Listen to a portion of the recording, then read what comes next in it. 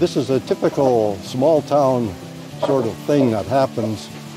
Even though there's only 9 residents in this town, we managed to get a few hundred people from the county because just about everybody in this county has some connection to Liberty. Well, this parade is a little bit different than most, simply because in the past we've tried to keep it a secret.